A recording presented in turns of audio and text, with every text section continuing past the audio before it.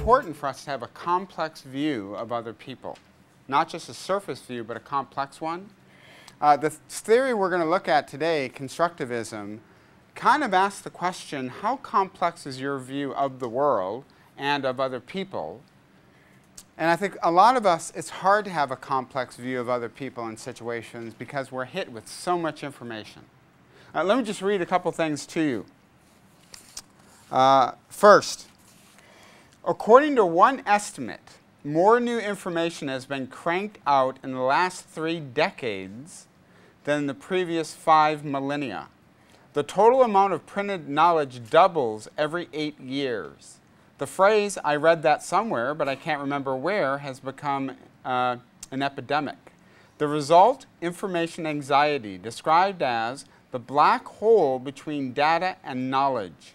The difference between the two, data is raw material and is passive. Information is active and ideally at least enlightening. As we thrash around in the overabundance of the first, the second becomes ever more elusive.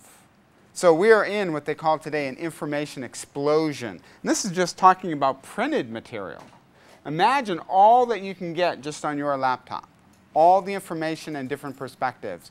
I find it fascinating that on your laptop you can read the Detroit Free Press this morning, you can read the Moscow Times, you can go around and get the perspective of people living in different countries, different points of view. Think of all the different blogs that are out there representing all the different viewpoints that are out there.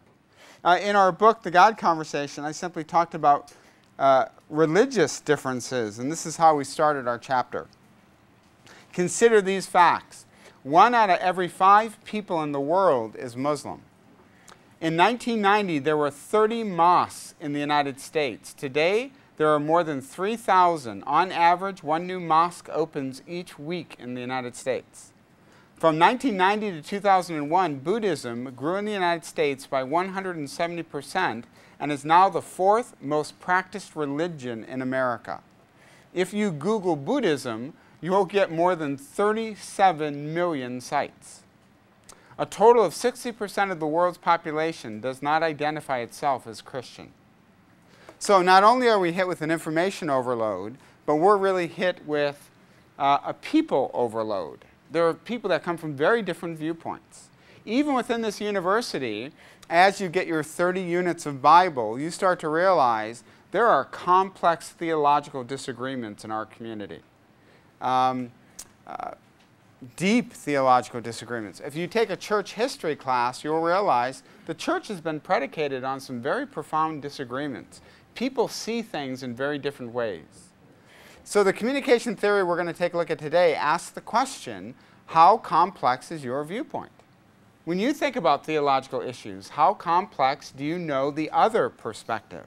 When it comes to political issues today, how complex is your view of the person who holds the other political persuasion? This theory, Constructivism, asks the question, what do you do with the avalanche of information that you take in on a daily basis? Fully recognizing we're in the information explosion age and that we're meeting incredibly diverse people. So I want to introduce you to what is probably, pound for pound, my favorite communication theory. When I was asked to speak on the Jesus mural last year, I shared key components of Constructivism. Now, I never mentioned that term, but what I taught them has become one of my favorite, most useful communication theories in daily life, in ministry, in really any kind of human activity. So let's first define what we mean by Constructivism, and then we're going to take a look at, I think, the 4 key components, and then we're going to take a look at what we call cognitive complexity, which to me is probably the most useful thing I've come across in communication theory. Okay, so the term is Constructivism.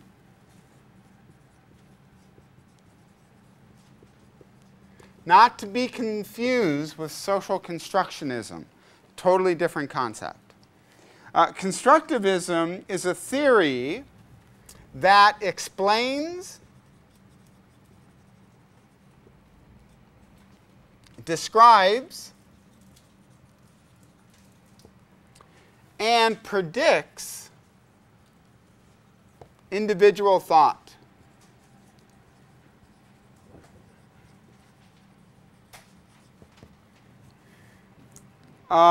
It was founded by a man named George Kelly in the 1950s. It maintains that people develop very complex structures in order to understand each other and very complex structures to take in information on a daily basis. To understand constructivism, you have to understand the three key ideas most associated with constructivism.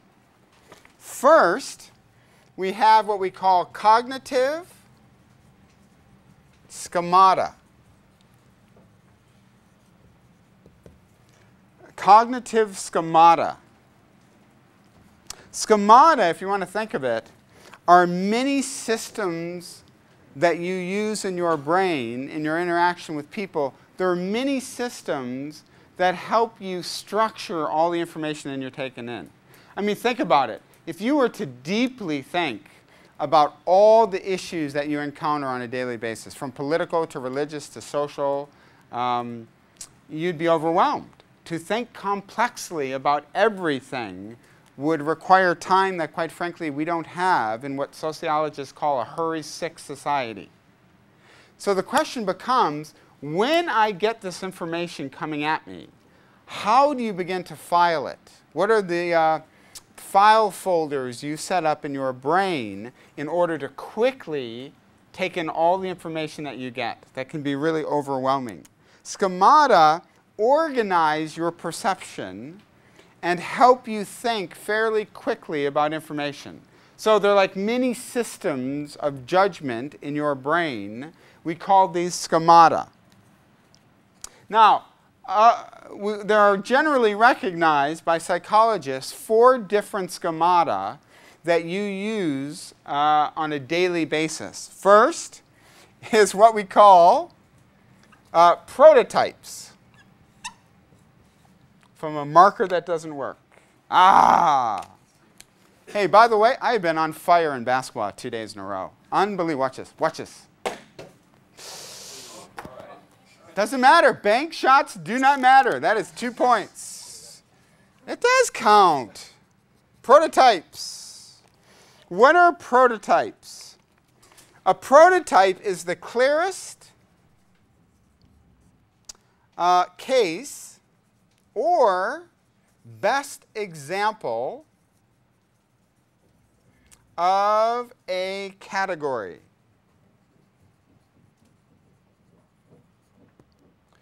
A prototype is the clearest case or the best example of a category. Okay, so let me ask you this question. Think back to junior high, high school, college. If you say college, do not give me a name. Okay? Tell me about the most boring class you've ever had in your life. I mean, mind-numbing, boring. Geology. Geology. What was boring about it? Studying rocks. Yeah, you're studying rocks. So, yeah. I mean, there were some cool things like volcanoes that you studied and that. Yeah. But when it got into the studying the sedimentary rocks and that, it was just looking at Earth. Yeah, mine's very similar. I'll tell you in a little bit. Yeah. Wait, so if it's in college, do we say the name of Do not say the name of the person. Okay. Give me the general category. Right. It was U.S. history, and it was like 8 o'clock in the morning and Okay. super dry and boring. Okay. So. 8 o'clock in the morning, super dry, boring, U.S. history. Yeah. Yes? Pre-calc. It wasn't a class, it was the teacher. Pre-calculus, which I'm horrible at math, Yeah. but it was the teacher. Oh, absolutely. What about the teacher specifically? His tone, his voice, just the way he described things. Okay. Okay, anybody else? Yeah. Biology. Biology. Because Okay. the teacher, 1, wasn't accredited, and 2, she was just extremely boring. Okay, she wasn't accredited. She was just like, they needed a teacher like as soon as possible. Okay, we need a teacher. Yeah. I'm really a theater major. Really Great. good. Okay. Worst class I've ever had in my life, Earth Science. Eastern Michigan University, Earth Science. One, we're studying dirt. You can call it whatever you want to. It's a semester studying dirt. Okay? But the teacher was a stout man who would wear pullover shirts that didn't make it all the way. I kid you not. I kid you not. And he would cross his legs, play with change, and rock. And every time he rocked, his shirt would go up and down, and the man's talking about dirt. You know what got me after a while? It was the change. It was the change that got me. I wanted to yell out from the back, $1.50. Okay? Oh, horrible, horrible class. All right, conversely, best class you've ever taken. And if it's at Biola, you can actually say the professor's name. Best class you've ever taken. Junior high, high school, college. Yes? It's actually, I have the same teacher for U.S. government and U.S. history, ironically. Yeah? He was just a great teacher because he represented, he showed you the side that they wanted to teach and then the side of history that they don't really talk about. Good. Anybody else? Best teacher, yes? I had an improv class in high school. Improv class in high school. Wasn't it? Oh, I've taken an improv class, but that's really fun. Anybody else? Best class, yes? Not for bonus points, but your classes, this one, and then the relational studies class. Dang it! Thank you. Did she say that? Did that get picked up on that? Okay. Okay. Yes, best class. Theo 2 with McKinley. Okay, Theology 2 with McKinley. Awesome. Awesome. Mine was a advanced theater class with Dr. Annette Martin. And she was radical, but she was great. She would say to us, listen, in good theater, you have to prepare. If I perceive during your performance you've not prepared, I would just stop you. So you're doing a solo performance, and a senior is going, and she said, Chuck, let's just stop. Next. And the rest of us were like, and by the way, she gave you your senior project. She gave it to you. So I remember sitting down with her in her office. She goes, Tim, my Christian Tim, my Campus Crusade for Christ leader Tim. And she handed me what I was to do. It was a woman crack addict in prison. And I just looked at her. I said, yes, ma'am. And did it. It was so powerful, the way she got people to buy into theater, performance, being the other, really. So here's what happens. Okay? You have a prototype for the worst class you've ever taken in your life, and you have a prototype for the best. By the way, we could do that for everything. The best date you've ever gone on. The best. This was awesome. The worst date you have ever gone on in your life. You just wanted to look at the clock. This was horrible. I didn't even like my meal. This was terrible, okay? So here's what we do. When you take a class, you immediately compare every class to the prototype. So you sit in a class and you say, oh, this class is boring. But it is not earth science. That's varsity boring. This is probably JV boring, okay? That's Death Valley boring. This is boring, but not like that. Best class. Oh, it's awesome, but it's not a Lundy. Oh, this was awesome, but there's no way this was a birding. Right? Okay, this was good. So we do that immediately. Now, let me tell you a really interesting thing with our prototypes. It would be so funny to actually be transported back to earth science. Right now, it would be teletransported back and actually see that poor guy. Right? I bet you he's slightly overweight. Just slightly. And his shirts were a little tight. And you know what I mean? It wasn't what we made it out. And that horrible date you went on, that horrible, horrible date, if you actually go back and relive it, it probably wasn't all that bad. It was bad, but not that bad. Our prototypes really get cemented. And by the way, you have a prototype for everything. What would be a good marriage, bad marriage? What would be a good university compared to a bad university? But a prototype, when you think of something, a category, oh, that was a good chapel talk, but it was not like when Thomas got up, and that was, oh, I was weeping in my Bible, and you know what I mean? It's just all that kind of, but that was good, but it wasn't time. We do that all the time, right? In really bad ways. Oh, you're a good woman, but you're not my mother. Mom is. You know what I mean? It's like, okay, kind of things. Make sense? We use these prototypes all the time, okay? The clearest case, the best example, or the worst example, and we use that as judgments. The worst Thanksgiving you ever had in your life. The best Thanksgiving you ever had. The worst Christmas, the best Christmas. One Christmas, I wanted a BB gun desperately. My dad said, I'm not handing you a BB gun. I've seen you with your brothers. I'm not handing you a BB gun. So we waited. We had Christmas dinner was done. I didn't get my BB gun. Okay? So after dinner, my dad goes, you know, I heard some noise last night. I could have sworn somebody was rummaging around in the closet. I wonder if Santa wasn't in the closet. Tim, go check the closet. I was like, okay. Open it up. There's a BB gun wrapped up. My best Christmas, right? Right? Yeah. Then I shot my brother with it. My dad smashed it across the tree. But Ken deserved to be shot. We were playing make-believe guns. He was up on the roof. Clearly, I was hitting him with my make-believe gun. Clearly, there was no way he wasn't hit. He said he wasn't hit. I said, fine, I'll show you a hit. I got my BB gun up on the roof. Bam! Hit him right above the eye. He is screaming on the roof. Me and my older brother get the ladder, go up there, grab him, take him down. Now he's downstairs in the basement screaming. My parents come home. My dad's like, what's going on? Nothing. Ken, he shot my eye out. He's got his hand. My dad comes downstairs, looks at me, gets the hand. His eye's right there. My dad takes the gun, bam, smashes. He said, you do not shoot any living thing. I didn't. I shot my brother. Okay? Second, are what we call personal constructs. Personal constructs.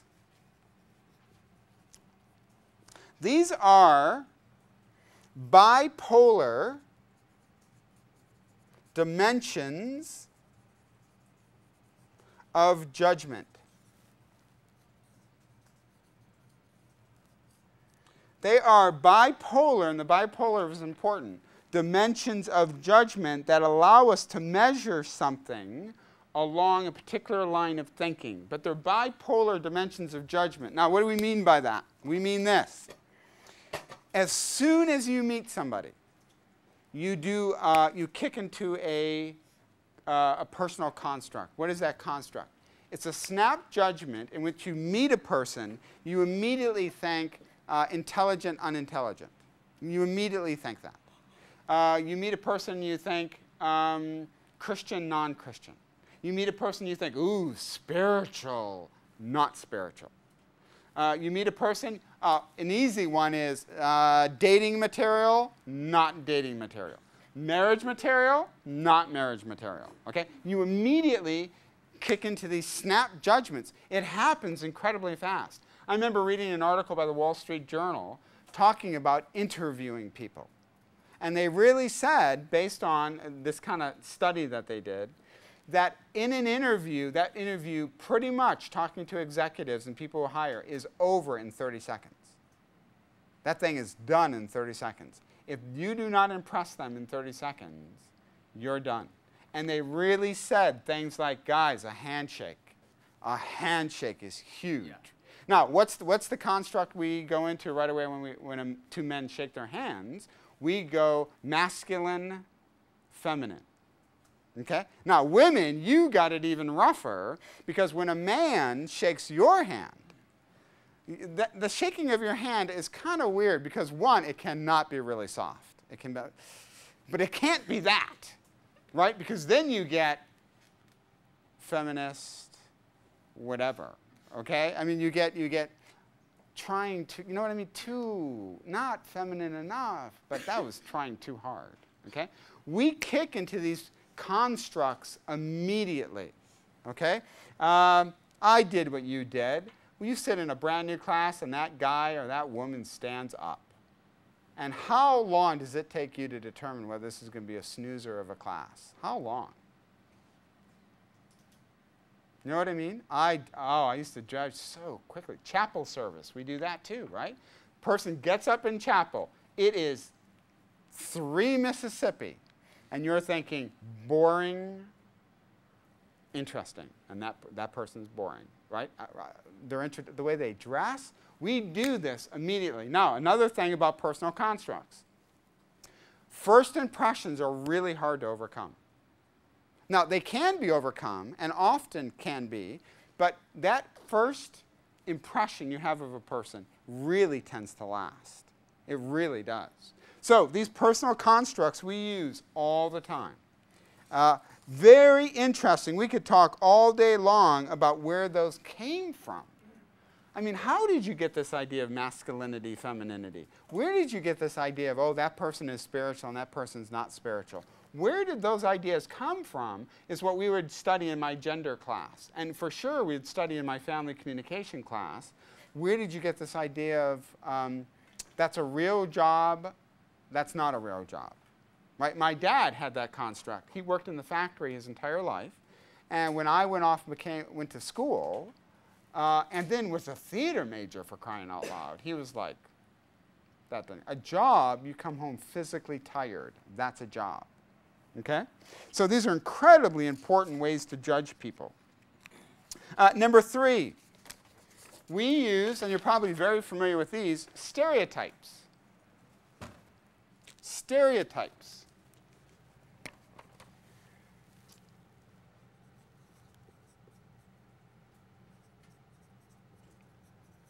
Which are simply predictive generalizations.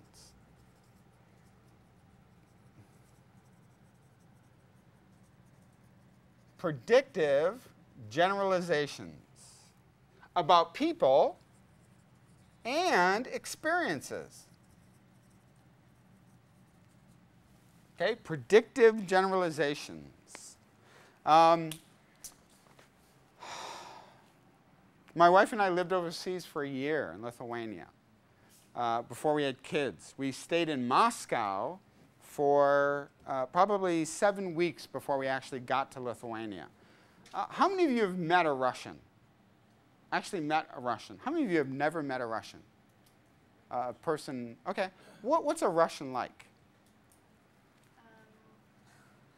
Well, immediately I think of they have those hats with fur. Okay, yeah. Probably light skin, blonde hair. Okay, light skin, blonde hair. Okay. Are they funny? No. On the serious side? Yeah. What's a Russian like? A lot of vodka. Drinks a lot of vodka. Okay. Anything else? Those of you who have never met a Russian, what's a Russian like? They like everything big. Okay? Now, by the way, we got there. Some of them had never met an American before. And yet they exactly thought what Americans were like. They kind of knew. We're loud. So I remember walking down the streets of Moscow, and there was a Pizza Hut. And I said, "Hey, Pizza Hut!" Everybody turned around on the streets. It was like, do Russians like their personal space or not? There's no personal space in Moscow. You're always on top of somebody, always. And you go to eat at a restaurant, so you're sitting right there because there's no room. Oh, come on, sit right down, right here. You're like, and you're like, what?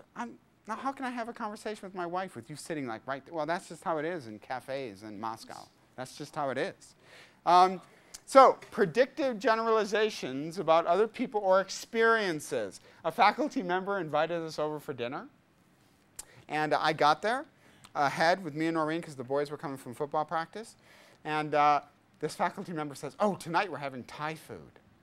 And I was like, he said, particularly seaweed wraps. And I was like, by the way, do you see what just happened? A construct just kicked in. Okay? This is going to be disastrous. Seaweed. And stereotype, I'm just like, oh my goodness. What? Oh, it's like a Thai food? I'd never had Thai food in my life. Never. But I'm sitting there going, Thai food? So my honest, totally true story. The 3 boys come up. And I meet them out in the parking lot. And I say to them, listen, guys, tonight we're having Thai food. You will eat it. You will say you like it. And afterwards, I promise I'll take you to In-N-Out Burger. I promise. Okay? And they're like, oh, okay. So they sit down. we get our seaweed wraps. And Jason's like,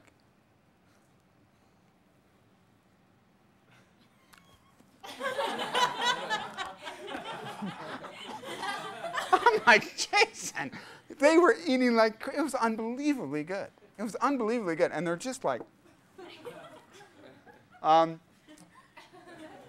but that's a stereotype, right? Thai food. I had never had Thai food. I had a really bad impression of Thai food. Are there states in the country you just have a real clear thought about? States in our country? What? Utah. By the way, I'm going to Salt Lake City tomorrow for a marriage conference. But yeah, Utah. What about Utah, by the way? Yeah, okay. Mormon. Texas is what? Everything's bigger. Yes, ma'am. No, ma'am. Yes, sir. Yes. New York. Oh, in a good or bad way? Maybe in a bad way, like Okay. just always rushed. Okay. Yeah. Crazy busy. Yeah. And yeah. Alabama. What about Alabama? It's the South. Mississippi. Anybody from Mississippi? Okay, Mississippi. Yes. Wisconsin, the cheese. Okay, but in a good or bad way? Good. From Wisconsin? I'm from the Midwest. But Wisconsin? It's no Michigan. Yes. Maine. Good. Pie. Oh, yeah. Yeah. Okay, yeah. I think most people think of California as just surfers or. Oh. Guys, when we accepted the job to come here, swear to you, we had 2 people from our church pull us aside and say, honestly, we could not do that to our kids. Seriously, we could not take them to California because it's liberal Mecca of the world. One was a fairly close friend, and we were like, they never, but California. You know what I mean? It's like, and now that we've been here, oh, it's true. No, I'm kidding. We love California. California has been great. Yeah, we've been very pleased. But you see, stereotypes. Now, our stereotypes are not necessarily false. Now, don't think of a stereotype as being, well, that's false, because New York is busy. It's crazy busy. So a stereotype in and of itself, not true or false, it could be true and still be a stereotype. Okay, so don't think of stereotypes as just inherently negative or untrue things. Okay, now the next one, number 4, and again, we're just talking about cognitive schemata. Number 4, fourth type of schemata is what we call scripts. Scripts, simply put, are guides to action. They are our views of what is, 2 things, appropriate in a situation and expected in a situation. And by the way, you have scripts for virtually everything, right? What is the elevator script? Actions in an elevator. What's the elevator script? Look forward, don't say anything. Look forward, don't say anything. Look at the numbers. Well, you have to turn around to get in. Yeah, you get in, you just kind of turn. Unless you have a psychology major who's going to do an experiment where they turn and face everybody, and you're like, okay. But we know, what's the first date script? Your first date, what's the script? Now, this is where we see gender, right? Because there's different scripts, but a male script, a female script. But what's the script for a first date? The guy pays for the girl's food. Guy pays for the girl. Even though both are poor, we have no money whatsoever, but the script is we're going to pay for this thing. Yeah. Well, I disagree, but Okay. another one would be open the door for her. Yeah, open the door for the girl, part of the script. What else? On a first date, do you laugh at what he or she says? On the first date? Yeah. Oh, that's good. Yeah, I ain't quite, yeah. It was a gorilla. Yeah, that's good. Yes. Don't do anything that George from Seinfeld would do. Don't do anything George from Seinfeld would do. Okay, good. We have evangelism scripts. We have, so I'm a young father, brand new father, and Michael comes into my room and says, Dad, I'm really scared. I've seen a monster in my room. I go, okay. But I never got a memo on this. Okay? So what do? I take his hand, I walk in, turn on the light, say, buddy, there are no monsters here. Dad, it could be under the bed. I go, oh, okay. So what do? I get on my hands and knees, look under the bed, reach my hand, I go, look at my, ah! No, okay, just. And then you find out what the child therapist script is like, and it's just a very helpful thing to me. Any traumatic events? Well, the fake monster in the bed. Okay, good, that's good. That'll explain the wedding. Okay, so I mean, you know, all that kind of stuff. But we have those scripts, don't we? The engaged script, how do you propose? Now, your script is, there's two types of script. There's a broad general cultural script, but you better believe that script has changed regionally, and your family had some scripts and not other scripts. Noreen has a very set script about manners at the dinner table. This is how young boys and men are supposed to act. And it's a very set script. And some disagreement we had early in our marriages, that wasn't my script.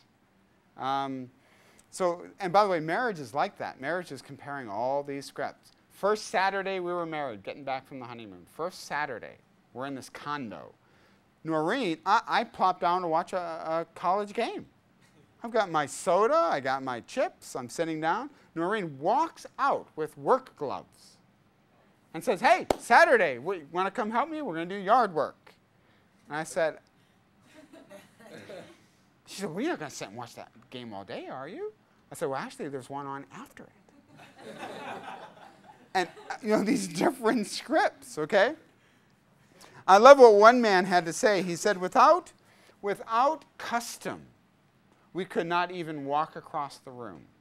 Without the aid of custom, we would not even be able to walk across the room. And when you get to a foreign country or some experience that's different, you realize, boy, there's scripts for all of this kind of stuff. The old joke in Moscow, everything's metro, you know, subway. Why does the Soviet man read a book on the subway? So he doesn't have to see the woman standing, was the old joke. And Soviet men would just read a book, and women would be, elderly ladies would be standing up and getting tossed, and a man's reading a book. And so we were always giving up our seats. And women would just, oh, and he was like, no, no, no, please take my seat. Okay? So does that make sense? These are what we call cognitive schemata. They're these mini systems you use in your head. And by the way, we can ask the question, we're reading the Quran in this class, and how quickly you kicked into your personal constructs. Is this good, bad? Is this interesting, not?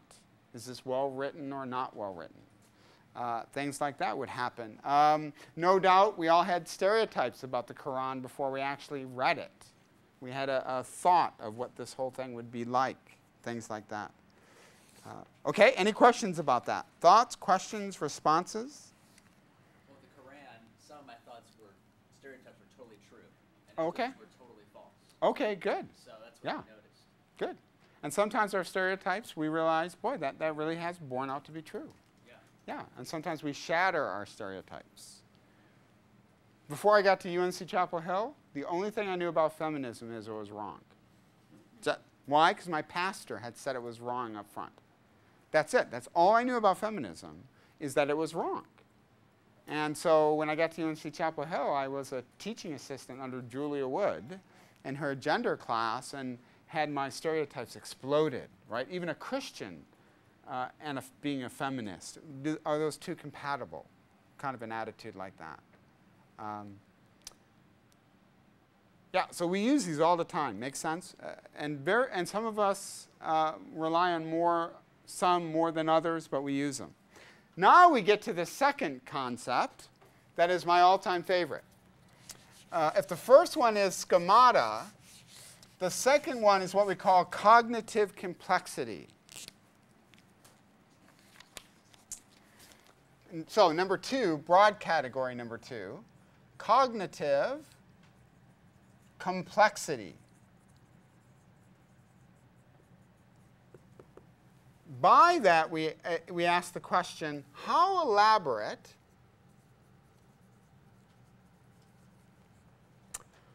or complex is a person's interpretive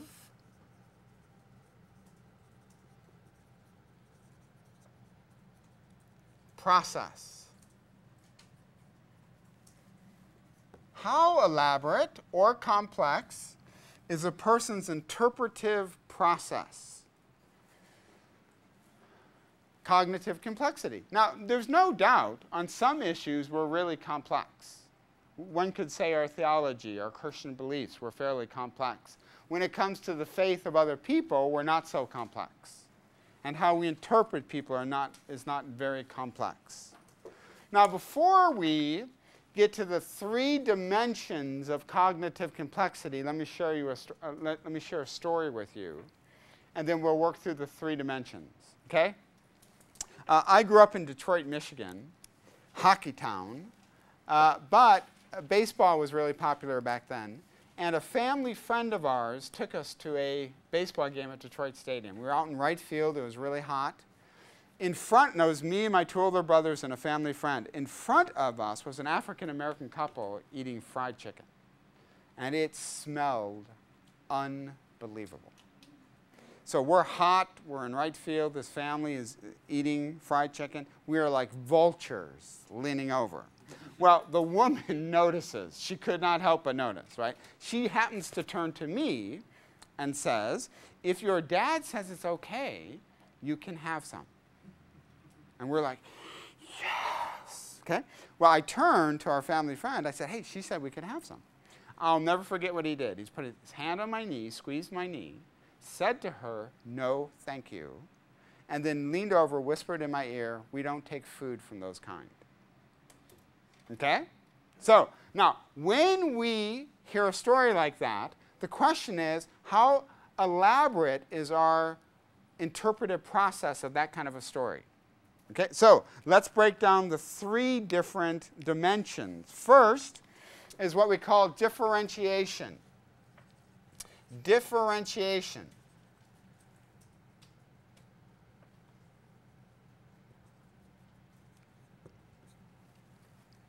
It is measured by how many distinct interpretations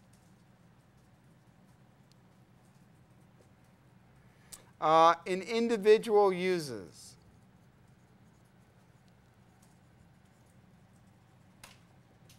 Okay, how many distinct interpretations do you have when you encounter a situation or a person? So, applying that, let's go back to our Detroit Tiger Stadium incident, and let's ask the question, how many interpretations do we have of what our family friend did and said? What's one interpretation? He's racist. Now, let's just stop right there. Even if that's true, he's racist, but you only have one interpretation, you're not cognitively complex. You may have the right interpretation, but you're not cognitively complex. Okay? So, for sure, one major interpretation of that is going to be he's racist. What are other interpretations? Yes? He's just overcautious about strangers in general. Okay, yeah. He's overcautious about strangers. And I don't know these people. I remember one time, honestly, taking Michael and Jason to a movie, and a woman in front of us had bought one of those never-ending popcorn bowls where you can go back and get refills as much as you want. Well, I'm sitting with my 2 kids. She turns around with her popcorn bowl and says, hey, would you like some? Would your kids like some? And I'm like, lady, I'm not monk, but I am not. I mean, she's been, and I'm like, no, thank you. Okay? So, yeah, he's being overprotective. Philly stand? Hey, if we were playing the Yankees that day, I forget the team. If it was the Yankees, that was the moral thing to do. Yeah. You do not take food from a Yankees fan, because you just don't. That's the evil empire. Okay?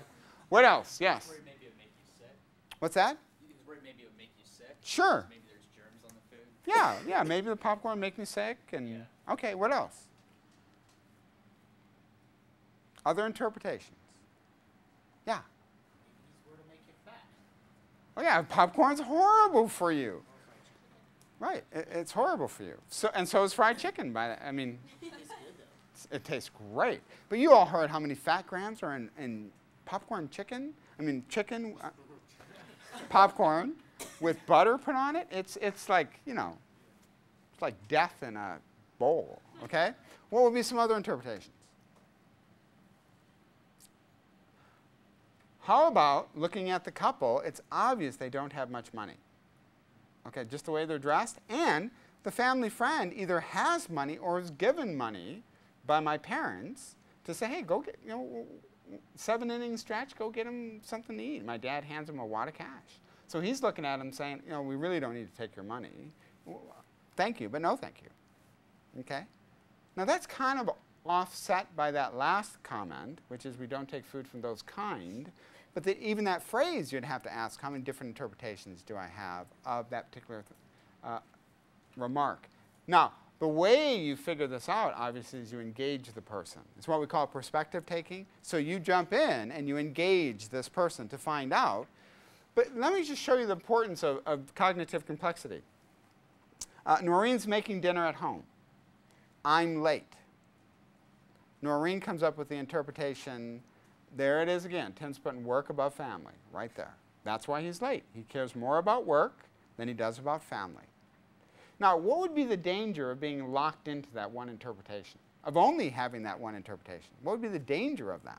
You could be stuck in traffic, and that could be the reason you're late. Yeah, not only are there other interpretations of reality-wise, but how is Noreen feeling about me when I walk through the door? Yeah, she's angry at me. Because in her mind, she's saying, see, here it is again. I know this is true. What are other interpretations? I'm stuck in traffic. What else? Got in a car accident? You could have been shopping for food. For dinner. Oh, and to surprise her. Good. That probably wouldn't work with Noreen. But I like it. I like it. It's because she has a history. Yes? Saving a kitten out of a tree. A student stops by unexpectedly and I need to deal with it, or something I forgot I need to deal with, right? Other interpretations. Now, by the way, when I walk through the door, she's going to land on an interpretation because she's going to say to me, hey, honey, kind of late? And I'm going to be like, oh, yeah, honey, you won't believe it. I was rescuing a kitten from a tree and got abducted by an alien. You know what I mean? But having multiple interpretations, we don't jump into one line of thinking. And by the way, that line of thinking could be wrong.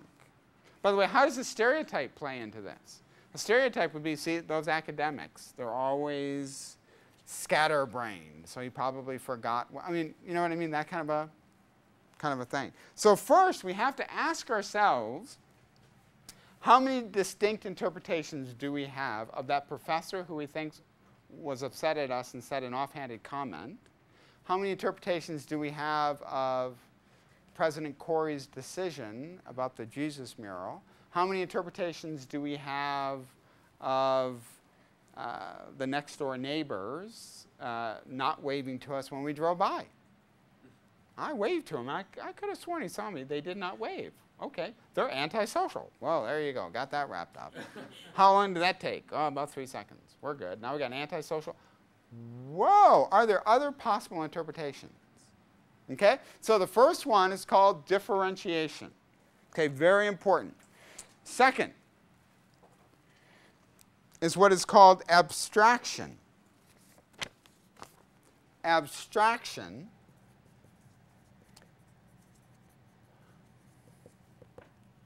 this focuses on the extent by which you interpret others, particularly their internal motives, their character, even personality traits. So abstraction is when you're interpreting the actions of another person, how much are you taking into consideration and do you know about their internal motives? Okay, I mean, what's happening emotionally with that person, intellectually with that person, is incredibly important. So, go back to my family friend. What happened in Detroit in 1968? What happened in 1968 in Detroit? Anybody know? Race riots happened in Detroit. To the extent that me being a young child, I remember 3 times my dad calling home from General Motors telling my mom to pack up the car, we're leaving. The National Guard was called into Detroit. I remember my dad driving us around the perimeter that they had set up where there was an actual tank on a corner of a street corner, guardsmen with automatic weapons making sure the rioting didn't get into the suburbs. Now, in the process of that, my friend's family business was burnt to the ground. He did not have adequate insurance, and the family business was never picked up again. It basically died that day. So my friend blamed black people for that. Okay, now add a stereotype to that, right? Blame black people, angry people, never content, blah, blah, blah, blah, blah. Now, what does that do to you hearing that piece of information? Yeah? You don't agree with him, but you can understand where he's coming from better. Okay. Yeah, it's not condoning it. You still might think that's a racist comment. But then you ask yourself this question. He's a family friend. And my parents entrusted 3 kids to him. So he's not, is he an out-and-out racist? Maybe. But understanding the fuller context provides a little bit of understanding. What else can it do to learn the fuller context?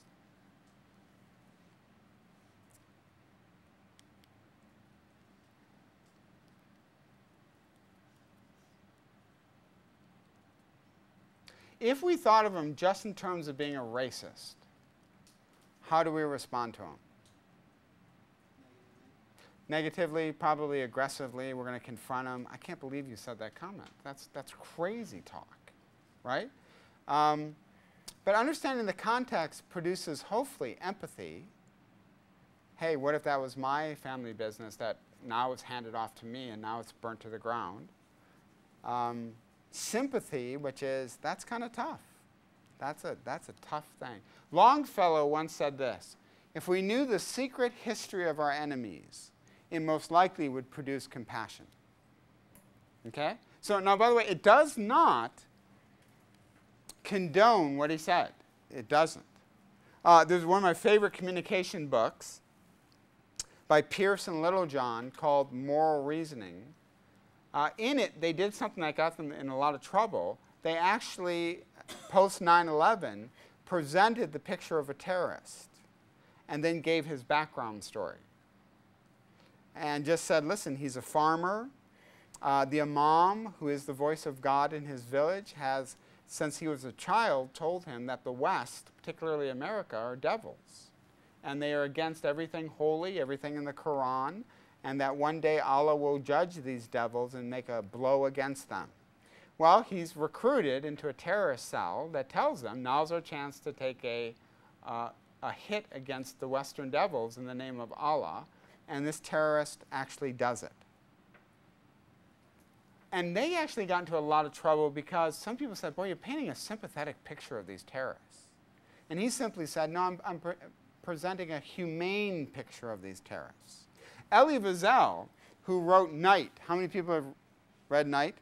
He went through Auschwitz, and Adolf Eichmann, who designed many of the horrible death camps and even the experiments within the death camps, was on trial. This was the Nuremberg trials. Elie Wiesel went there expecting to see a monster. And he wrote in his book, One Generation After, he said, you know, if he would have been a monster, it would have been easier for me. He said, if I would have seen the horns coming out of his head. He said, but you know what, and people forget about the Nuremberg trials. It was a trial. They had defense attorneys.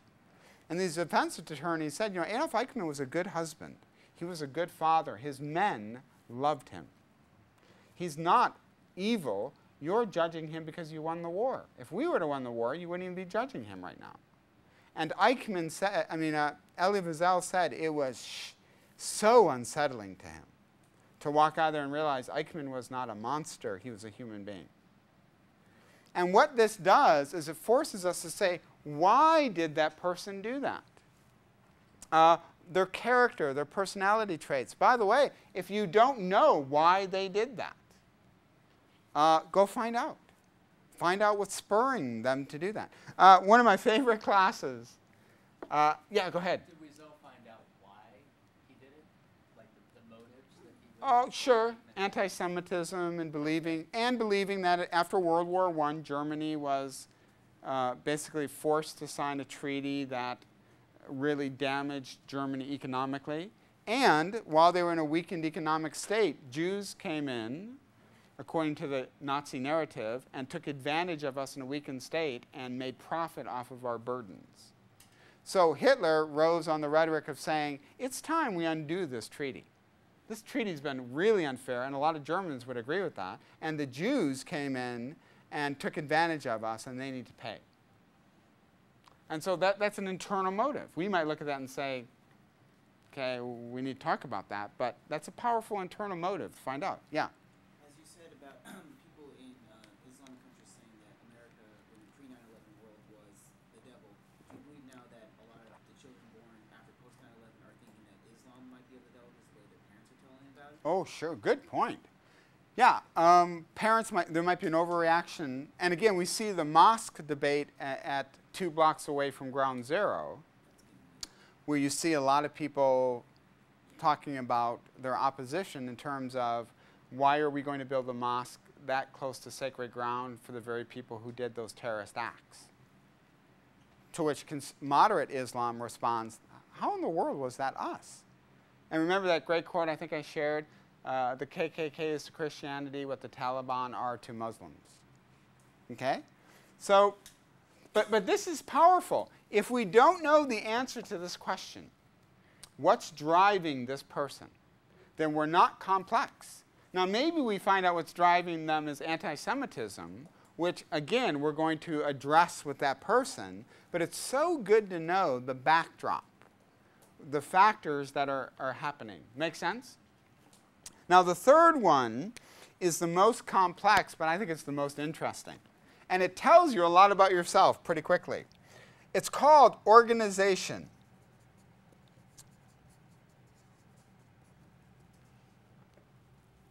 It is the degree to which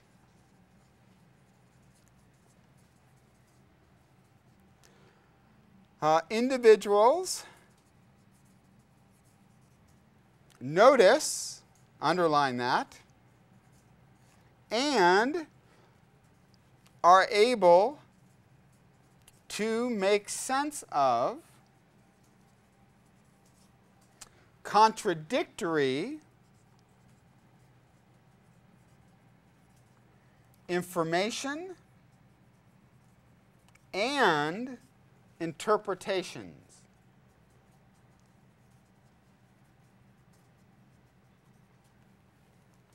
Underline the word contradictory. So, organization is the degree to which individuals notice and are able to make sense of contradictory information and interpretations. Now, what's so good about organization? Organization would be this. Okay, I look at our family friend. He made a racist comment. He's bad. He's evil. That's it. Okay, wow, that is not a difficult thing to say nor believe. And that's my dominant interpretation of what he did. I come back and say, but do you know he's actually been a family friend for about 15 years, and he's really been good to the Muehlhoffs? And you go, wow, no, I don't think he's a good man at all. I can't see him doing any good things as a racist. So what did you just do? You did not acknowledge any contradictory information. Right? There's no way. He's not a good person. Right? The Quran is wrong. That's it. Well, what about those passages that actually talk about Jesus in a positive way, that talk about God being one, that talk about Jesus doing miracles, being born of... I don't believe that's in there. Wow. So do you even recognize contradictory information? You know what I mean? And are you able to make sense of contradictory interpretations? One of my favorite examples of this is Bill Hybels, who's the pastor of Willow Creek Church in Chicago. He actually came out and did a really interesting thing. He said, I've been discipling somebody, very impressed with their Christianity, their love of God, and for the last 4 years, I've been meeting with this person, discipling them, and I've not gone public until now, and the person I've been discipling is Bill Clinton. And the reaction to that was unbelievable. Some people were like, Bill Clinton is not a Christian. He is not a Christian. How neat, tidy is that? No, actually, he is no, he's not. Well, he loves the Lord. Well, he only does that because he wants to get votes. Do you see how you do that? Contradictory information? Well, he just wants to get votes. He's just playing that up because he's a politician. He's making, it's like, really? Well, you know, he goes to church. Well, come on. Yeah, he goes to a liberal church. You know what I mean? You discount it almost as fast. But when you hear contradictory information, can a terrorist be a good father? Can a terrorist be an Iranian farmer who takes care of his kids, his wife, and his grandparents? Can he do something out of the love of his religion? And you look at that and you go, okay, I still think what he did was wrong, but that just became more complicated for me. Make sense? It's easy to demonize a person. It takes away all the need for interpretation and cognitive complexity. How many of you saw the movie United 93? Yeah, powerful movie, isn't it? And that director actually got in trouble because United 93 is about the one plane on 9/11 that they actually, we think the passengers caused it to crash because they attempted to, they knew what was going on. They had gotten information about the other planes, and they said, okay, this plane is not going to be used as a missile.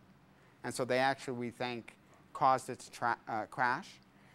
But in that movie, very interesting, how they present the terrorists that day. Right? As they're getting ready to do this, they're actually calling home, saying goodbye to their loved ones. Very powerful scene in the movie that got a lot of criticism. Remember, they're all about to do this. They're about to rush the cockpit.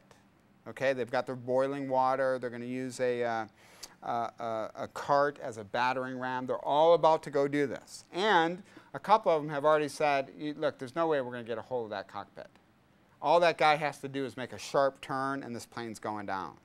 Okay, so I think the chance of this actually working where we get a hold of the cockpit is probably not going to work.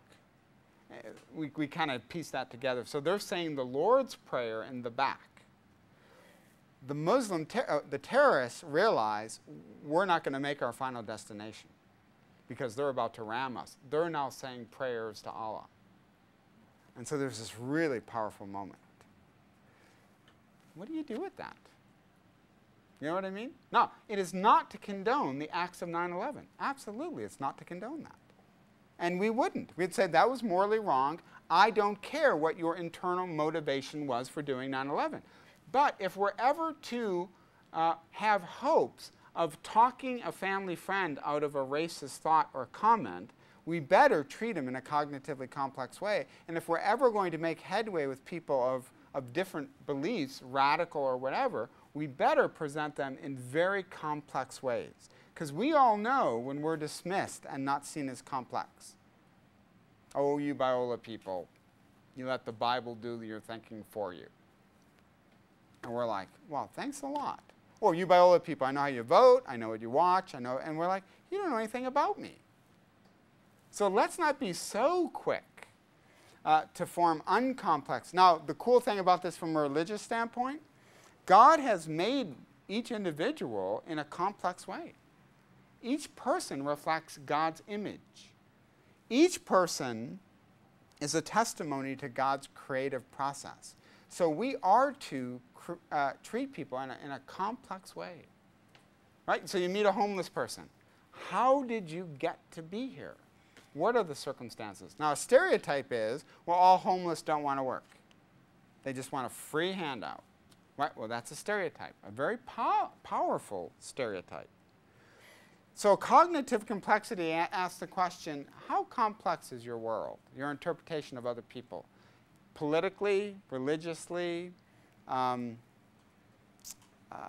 think it makes all the difference when you treat a person in a cognitively complex way. Okay, so thoughts? Reactions. Oh, I got to share the third one with you very quickly. So remember our broad outline. Constructivism. First, we're taking a look at cognitive schemata, right? And then we talked about prototypes, personal constructs, all that kind of stuff. Second main category, cognitive complexity with 3 different aspects: differentiation, abstraction, organization.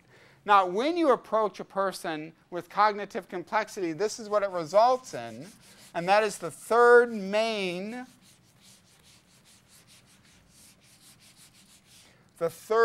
category, which is what we call person-centered communication. Person-centered.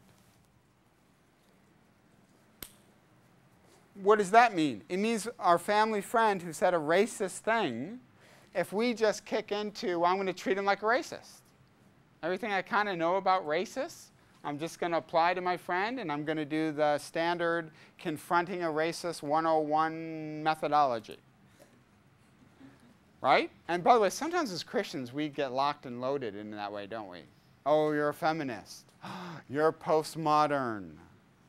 You're Buddhist. Okay? Oops, script number 3, subsection 4, confronting a postmodern. Boom. Right? I mean, we kind of do that, don't we? Person-centered communication is to say, here's a family friend of the Muehlhoffs who said a very racist thing. Now, by the way, I'm going to confront him on that comment. I'm going to confront him. But knowing his backstory, knowing his history, knowing what motivates him is the ball game to actually effectively talking to this person. Right? So person-centered communication is to say, all Christians are not the same. All Christians at Biola University are not the same. Everybody at Berkeley is not the same. It's not a cookie-cutter university. Nobody is just a pure postmodern. It's always Bob the postmodern. It's always Karen the postmodern. Right? And why did you embrace that postmodernism? I love asking the question, how did you get to the present? Who were the influential people in your life? What were the significant events in your life? How did you get to this moment? How many of you were born a Christian? Show of hands. Born a Christian. Born a Christian? Right? You know, you became Christian. And I'd like to know all the reasons why you did that. That's person-centered communication. Okay? Now, sometimes it's hard to do that when you're doing political speaking. You have to speak to the masses. But for us, on an individual basis, I would argue that cognitive complexity is virtually the whole ballgame. People know when they're being treated in a respectful, complex way. They know it. And I think it's really powerful. Okay, any questions about this? Thoughts, questions? Yeah? So would you say that the person-centered is a combination of the other two? And let me say, maybe a better way to say that is it's hopefully a result of the first two. By the way, not always the case. But hopefully it's the end result of the first two. So person-centered communication hopefully is taking into consideration the emotional state of a person. Taking into consideration their background. Taking into consideration the context of the communication.